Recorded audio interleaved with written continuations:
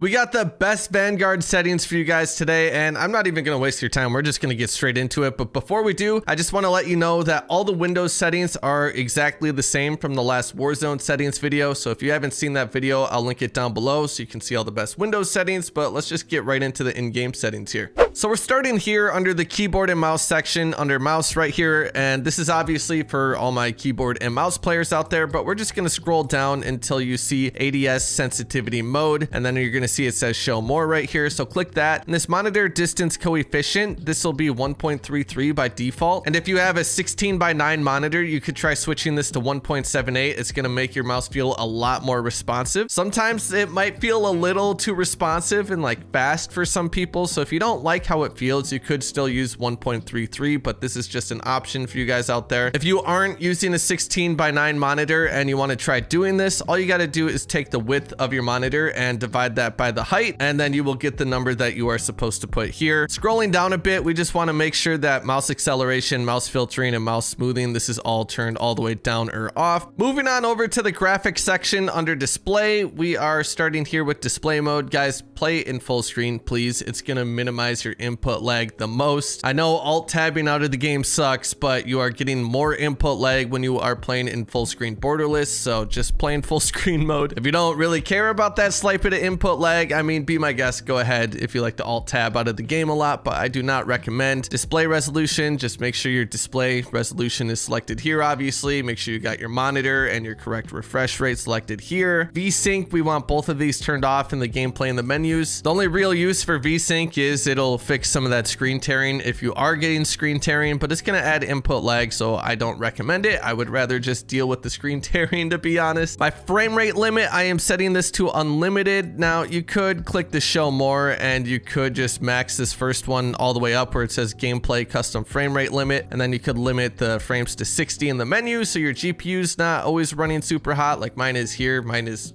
running pretty hot in this game, actually. Aspect ratio, you can leave on automatic. Then brightness, a lot of people always do their brightness wrong. It is set up correctly on my screen right here. It might look a bit different on the Elgato that's recording this, but basically your brightness, you just want this middle logo to be just barely visible. A lot of people will just crank it all the way up here thinking it's going to make it easier to see people, and that's going to do nothing besides wash out your game. So I would recommend not doing that and actually following what it tells you to do here. Just make this barely visible, and you don't want this visible at all and this easily visible, and that's going to give you the best visibility in terms of the brightness setting here. A lot of people always do seem to mess that up for some reason. I see so many people playing on extremely washed out games and it just bothers me. But display gamma, we have on 2.2. If you're playing on an HD TV or whatever, you could try 2.4, but for the most of us, we're on a computer, we're using a monitor, so 2.2 is going to be best. HDR, I do not recommend using, although it could depend on your monitor. So if this setting is turned on and your game's been looking extremely like dark and kind of like hard to see stuff, this is probably due to HDR. A lot of monitors are not very good with HDR and it just looks like crap, but maybe you have a really good monitor that produces a really good image with HDR. Focus mode, we want this turned off. Make sure you have your correct GPU selected under display adapter. It should be set there automatic. And then at the bottom here, you're going to see on-demand texture streaming. You're just going to want to click that and then turn on-demand texture streaming off. I have heard that this can fix some of the packet burst issues, but it hasn't fixed it for me. But either way, you want this setting turned off, so turn it off. Moving over to the quality tab. So you just want to keep your render resolution at 100. Dynamic resolution, you want this turned off. Texture resolution, we're going to put this on medium. If you don't really care about frames and you want your game to look a little better, you could run high, and vice versa. If you're not getting as many frames as you would like after these settings and you don't really care how your game looks, just you could literally just turn this all the way down if you wanted. I prefer kind of a nice balance, but texture, filter, anisotropic, we do have this on high. And then these two settings are going to kind of affect how the snow looks on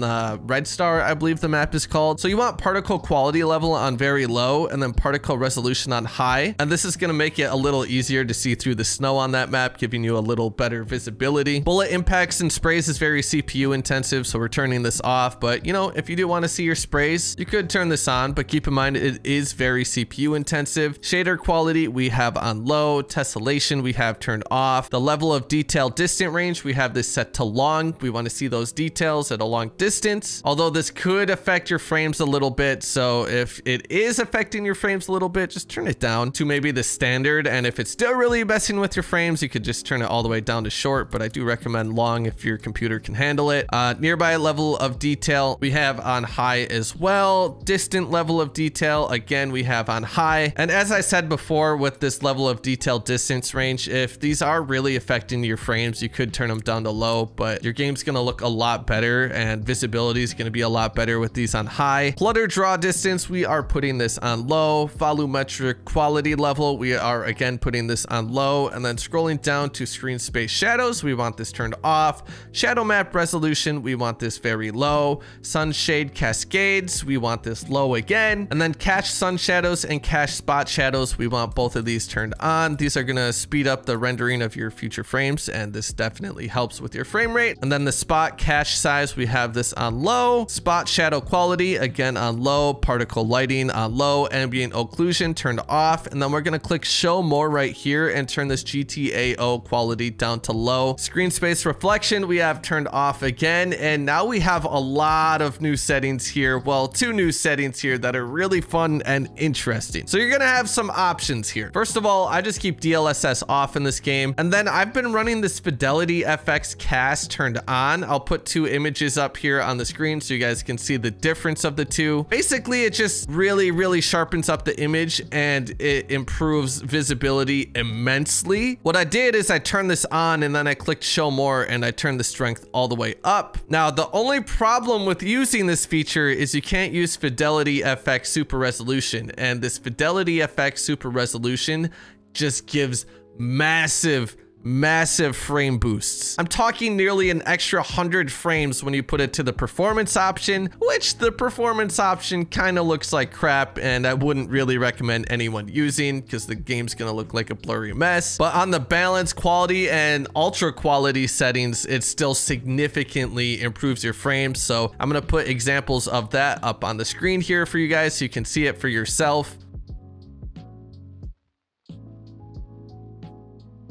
Personally, I would recommend using anything besides performance. Performance, just like I said, looks terrible. Balance still looks a bit fuzzy, but it gives you just an insane frame rate boost, as well as quality and ultra quality, but the frame rate boost won't be as significant. But if you put this setting to ultra quality, the game literally looks no different than if you have this setting off. So there is no reason not to use this setting unless you want to use this Fidelity FX cast. Now, if you want to get the image sharpening from this Fidelity FX cast while using this Fidelity FX Super Resolution, what you could do is turn the Fidelity FX Super Resolution on and then go into your NVIDIA control panel and add image sharpening yourself in there. Now, the image isn't going to look quite as good as it would with the Fidelity FX Super Resolution off and this cast turned on, but it'll still look pretty good and you'll get a pretty sizable FPS boost. I mean, not even sizable, just an insane amount, which is what I think I'm going to end up doing personally. I'm going to try that out for myself here. Now, anti-aliasing, we only have two options, which is really odd. I'm running SMAA-T2X. I'm not running the Filmic. For some reason, this keeps getting reset and going to Filmic SMAA-T2X. So I don't know why that is, but it is a thing. And then I click the show more and change anti-aliasing quality to low. And then depth of field, we want this turned off. This is just added effects to the game that's going to affect visibility. And then this VRAM target usage, I have this turned all the way up so I can use as much as my GPU as possible in this game, but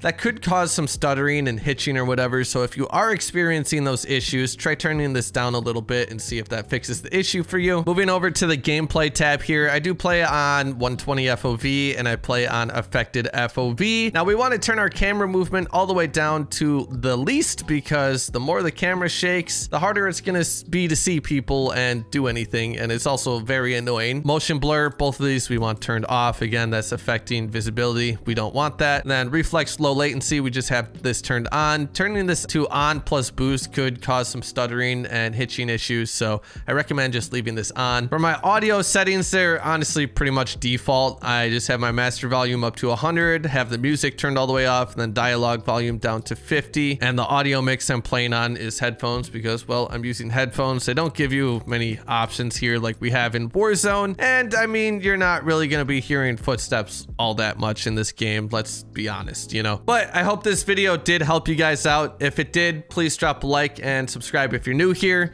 I'd really appreciate that. We are working our way up to 50,000 subscribers, so that one subscription from you definitely does help a lot. I'd really appreciate it, and I'll see you guys in the next video. Here's the web.